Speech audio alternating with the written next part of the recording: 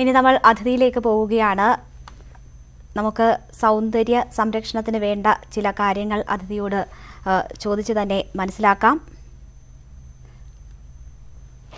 ബിൻസു ഗോപാലൻ, സ്വാഗതം.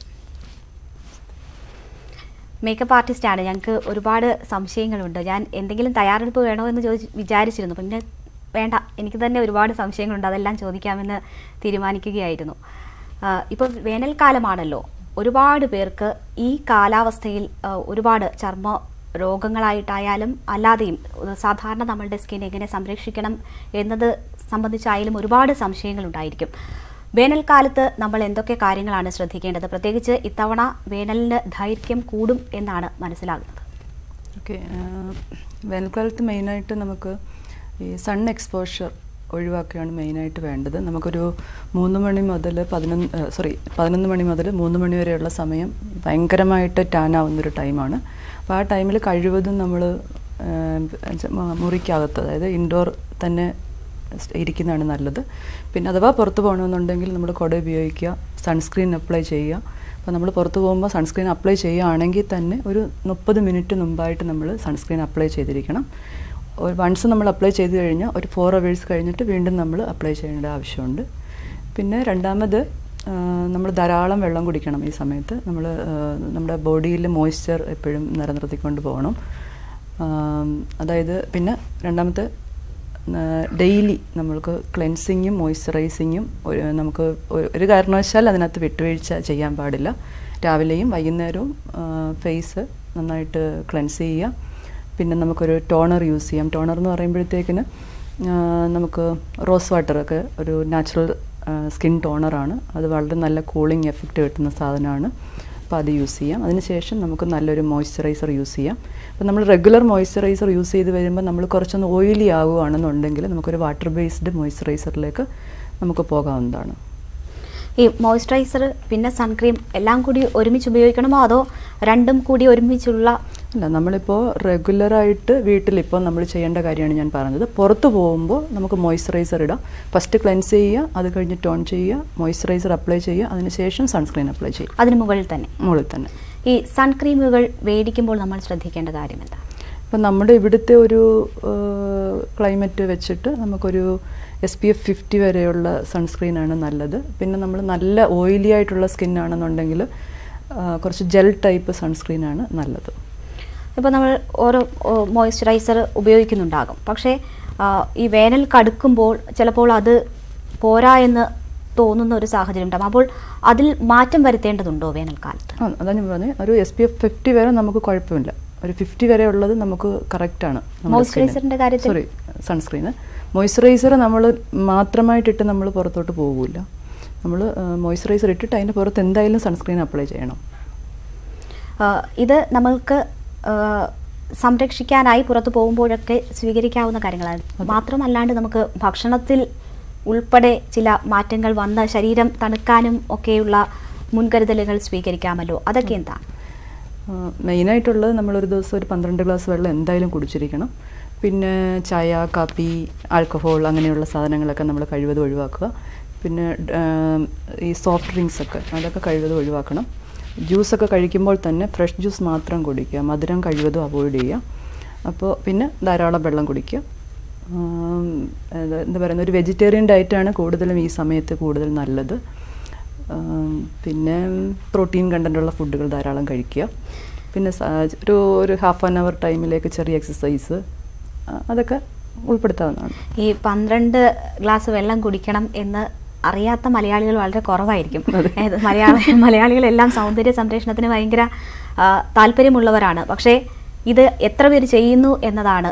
ഏതൊരു ആർട്ടിക്കിൾ കിട്ടിയാലും വായിക്കും, എവിടെ ഇതിനെക്കുറിച്ച് കേൾക്കാൻ കഴിയുമെങ്കിലും ശ്രദ്ധിക്കുകയും അറിയുകയും ഒക്കെ ചെയ്യും. പക്ഷേ 12 മണിക്കൂർ വെള്ളം കുടിക്കുന്നുണ്ടോ എന്ന് ചോദിച്ചാൽ വളരെ കുറച്ച് പേര് മാത്രമേ അത് ശ്രദ്ധിക്കുന്നുണ്ടാവുള്ളൂ. ഒന്നുകിൽ ജോലി തിരക്ക്, അല്ലെങ്കിൽ മറ്റു ഉത്തരവാദിത്തങ്ങൾ, അതിലൊക്കെ പെട്ടുപോകും. ഇത് കുടിച്ചു എന്ന് ഉറപ്പാക്കാൻ എന്താ ചെയ്യുക? അതിന് നമ്മൾ തന്നെ ശ്രദ്ധിച്ചാലേ പറ്റുള്ളൂ. അതായത് നമ്മൾ എന്ത് ജോലിയാണെങ്കിലും എന്ത് കാര്യമായാലും നമുക്ക് വേണ്ടി നമ്മൾ കുറച്ച് സമയം കണ്ടെത്തണം. ശീലമാക്കാൻ എന്തെങ്കിലും, അതായത് നമ്മളാ പറഞ്ഞ നമ്മളെ ശ്രദ്ധിച്ചാലേ പറ്റുള്ളൂ. എന്തായാലും നമ്മുടെ ഹെൽത്ത് ആയാലും നമ്മുടെ സ്കിന്ന്, ബാക്കിയുള്ള എല്ലാ കാര്യങ്ങളും. അപ്പം നമ്മുടെ ജോലിയോട് കൂടെ തന്നെ നമ്മുടെ ഹെൽത്ത് ശ്രദ്ധിക്കാനുള്ള ഒരു റുട്ടീൻ നമ്മൾ തന്നെ ഉണ്ടാക്കി കൊണ്ടുവരികയാണ് വേണ്ടത്. ജോലി സ്ഥലത്ത് നമുക്ക് വെള്ളം കുടിക്കാമല്ലോ. തീർച്ചയായും. പക്ഷേ പലപ്പോഴും കുപ്പി ഫ്രണ്ടിൽ ഇരുന്നാൽ പോലും അത് ശ്രദ്ധിക്കാതെ നമ്മൾ മറ്റേതെങ്കിലും കാര്യങ്ങളിൽ ഇപ്പോൾ ഒരു ജോലിയും ഇല്ല, വാട്സപ്പ് നോക്കിയിരിക്കുകയോ ഫേസ്ബുക്ക് നോക്കിയിരിക്കുകയോ ചെയ്യുകയാണെങ്കിൽ പോലും അതിൽ മുഴുകിയിരിക്കുകയാണ്. അതൊരു മരുന്ന് പോലെയോ മറ്റോ അല്ലെങ്കിൽ കൃത്യ ഇടവേളകളിൽ വേണ്ടുന്ന കാര്യമാണ് എന്ന് മനസ്സിലാക്കി തന്നെ അത് കുടിക്കാൻ ശ്രമിക്കുക എന്നതായിരിക്കും അല്ലേ? അതെ, അത് തന്നെയാണ് വേണ്ടത്.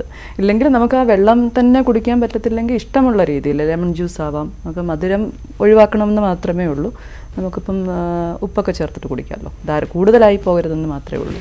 തീർച്ചയായും. ഇപ്പോൾ നമ്മൾ ഈ വേനൽക്കാലത്തിന്റെ കാര്യം പറയുമ്പോൾ തന്നെ നമ്മൾ ഡെയിലി ഓഫീസിൽ പോകുന്നവർ ചിലപ്പോൾ ഡെയിലി മേക്കപ്പ് ഉപയോഗിക്കുന്നവരുണ്ടായിരിക്കും, അല്ലെങ്കിൽ കുറെ അധികം നേരം മേക്കപ്പ് ഇട്ട് നിൽക്കേണ്ട ഏതെങ്കിലും ഫംഗ്ഷനോ മറ്റോ പോകുന്നവരൊക്കെ ഉണ്ടാകും. വേനൽക്കാലത്ത് മേക്കപ്പ് ധരിക്കുമ്പോൾ എന്തെങ്കിലും പ്രത്യേകിച്ച് ശ്രദ്ധിക്കേണ്ടതുണ്ടോ? കൂടുതൽ മേക്കപ്പ് വേണ്ട. നമുക്കൊരു വളരെ ലൈറ്റായിട്ടുള്ള മേക്കപ്പ് മാത്രം യൂസ് ചെയ്താൽ മതി. നമുക്ക് എന്താ പറയുന്നത്, ഫസ്റ്റ് എന്തായാലും നമുക്ക് മേക്കപ്പിന് മുമ്പായിട്ട് ഫേസ് എന്തായാലും ക്ലെൻസ് ചെയ്യണം. ടോൺ ചെയ്യാന്ന് വെച്ചാൽ അതിൻ്റെ നമ്മുടെ പോസൊക്കെ ഒന്ന് ക്ലോസ് ചെയ്യാൻ വേണ്ടിയാണ്. അതിനുശേഷം നന്നായിട്ട് വേർക്കുന്നവരാണെങ്കിൽ ഈ ക്ലെൻസിങ് കഴിഞ്ഞാൽ അപ്പോൾ തന്നെ കുറച്ചൊരു ഐസ് ക്യൂബ് എല്ലാം ഫേസിൽ വെച്ച് നന്നായിട്ടൊന്ന് റബ്ബ് ചെയ്ത് കഴിഞ്ഞാൽ കുറച്ച് ക്ലോസ് ആവും പോസൊക്കെ. അതിന് മുകളിൽ ടോൺ ചെയ്യുക. പിന്നെ നമ്മൾ മോയ്സ്ചറൈസർ വേണമെന്നുണ്ടെങ്കിൽ അപ്ലൈ ചെയ്യാം. അതിനുശേഷം നമ്മളിപ്പോൾ സാധാരണ നമുക്കിപ്പോൾ കൺസീലർ നോർമലി നമ്മൾ യൂസ് ചെയ്യാറില്ല, എന്നാലും ഒരു ചെറിയ പാച്ചസൊക്കെ സ്കിന്നിലുണ്ടെന്നുണ്ടെങ്കിൽ കൺസീൽ ചെയ്യുക. അതിനുശേഷം നമുക്ക് കറക്റ്റായിട്ടുള്ള ചെറിയ ഫൗണ്ടേഷൻ എന്തെങ്കിലും വളരെ വളരെ ചെറിയ ക്വാണ്ടിറ്റിയിൽ നമുക്ക് അപ്ലൈ ചെയ്യാം. ഈ മലയാളികളെ സംബന്ധിച്ച് നോക്കുകയാണെങ്കിൽ എല്ലാവരുടെയും മുന്നിൽ സുന്ദരിയും സുന്ദരന്മാരുമായി ഇരിക്കണം, പക്ഷേ മേക്കപ്പ് ഉപയോഗിച്ചിട്ടുണ്ടോ എന്ന് മറ്റുള്ളവർ അറിയുകയും ചെയ്യരുത്. കാരണം അത് സമ്മതിക്കാൻ ഇപ്പോഴും ഒരു മടിയാണ്. ഞാൻ മേക്കപ്പ് ഇട്ടിട്ടുണ്ട് എന്ന് പറയുന്നത് ഒരു മടിയാണ്.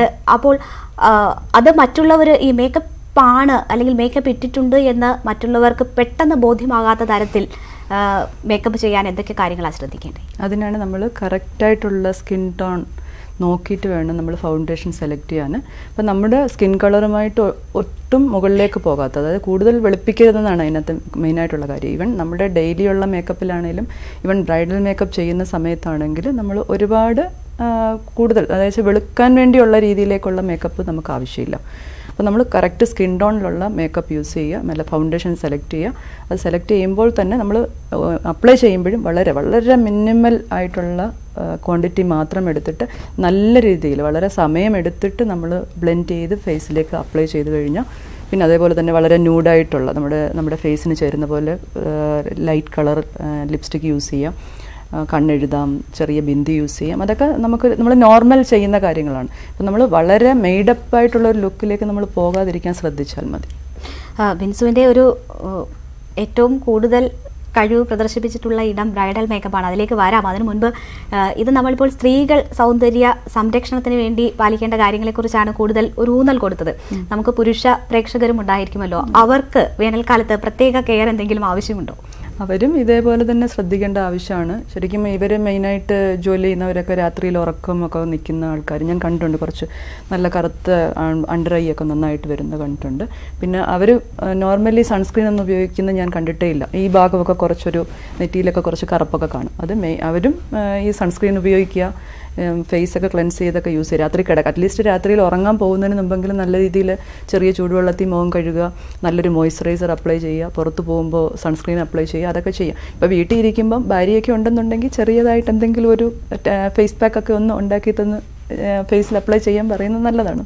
ഈ നാച്ചുറൽ ടിപ്സ് ഉണ്ടല്ലോ, ഇപ്പോൾ നമ്മൾ പച്ചക്കറികൾ, ഫ്രൂട്ട്സ് ഇതൊക്കെ ഉപയോഗിച്ച് ചെയ്യുന്ന ടിപ്സ് ഉണ്ടല്ലോ, അത് എപ്പോഴും ഇതുപോലെയുള്ള മേക്കപ്പിനേക്കാൾ കൂടുതൽ നമ്മൾ ആശ്രയിക്കേണ്ടത് അതാണോ?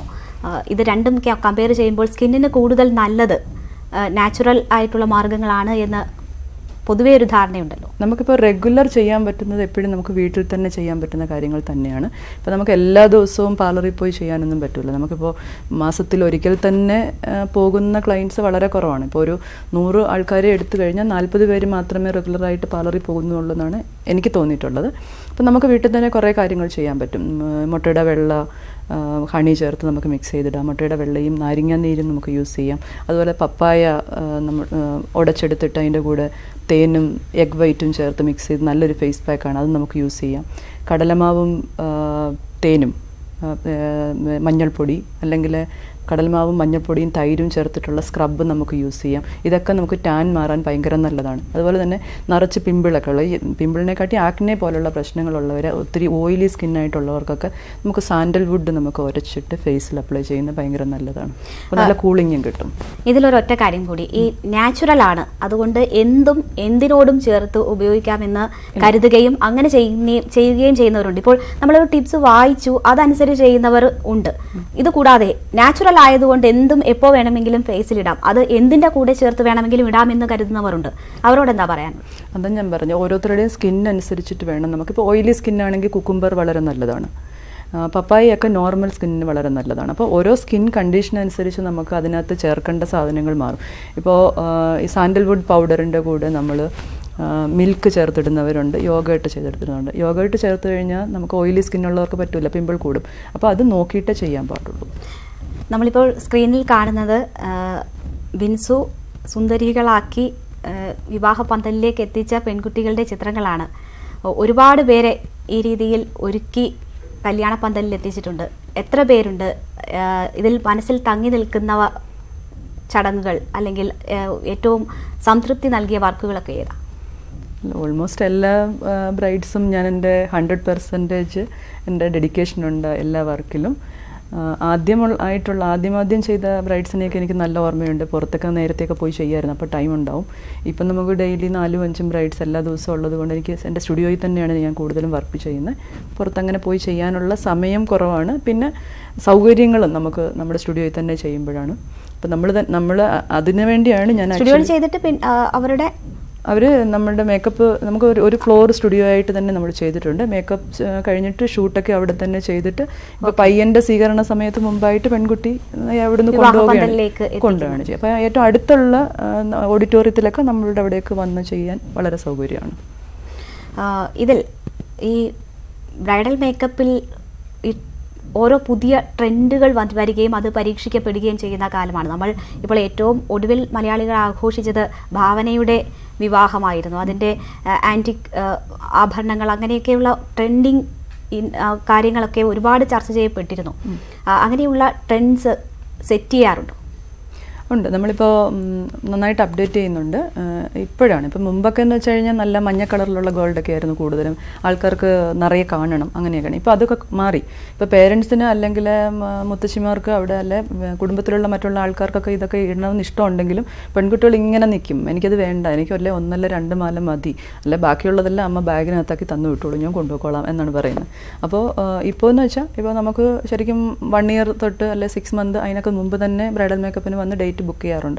അത് കഴിഞ്ഞാൽ ഒരു സാരി ജ്വല്ലറി ഒക്കെ എടുക്കുന്നതിന് മുമ്പ് നമ്മളെ കാണാറുണ്ട്, നമ്മളുടെ സജഷൻസ് ചോദിക്കാറുണ്ട്, അവർക്ക് ചേരുന്ന ഏത് തരം ഓർണമെന്റ്സ് ആണ് അതൊക്കെ നമ്മൾ പ്ലാൻ ചെയ്യാറുണ്ട്. അത് അവരുടെ ഇഷ്ടത്തിനാണോ അതോ ഒരാളെ കണ്ടിട്ട് അവർക്ക് ചേരുന്നത് നിങ്ങൾ അങ്ങോട്ട് സജസ്റ്റ് ചെയ്യാറാണോ? അവരുടെ ഇഷ്ടം നമ്മൾ ചോദിക്കും, പിന്നെ അവരുടെ ബഡ്ജറ്റ് നമ്മൾ ചോദിക്കും, അതിനനുസരിച്ചായിരിക്കും നമ്മൾ പ്ലാൻ ചെയ്യുന്നത്. ഇപ്പോൾ എല്ലാവർക്കും ഒരേ ടൈപ്പ് നമുക്ക് കയറി പറയാൻ പറ്റില്ല.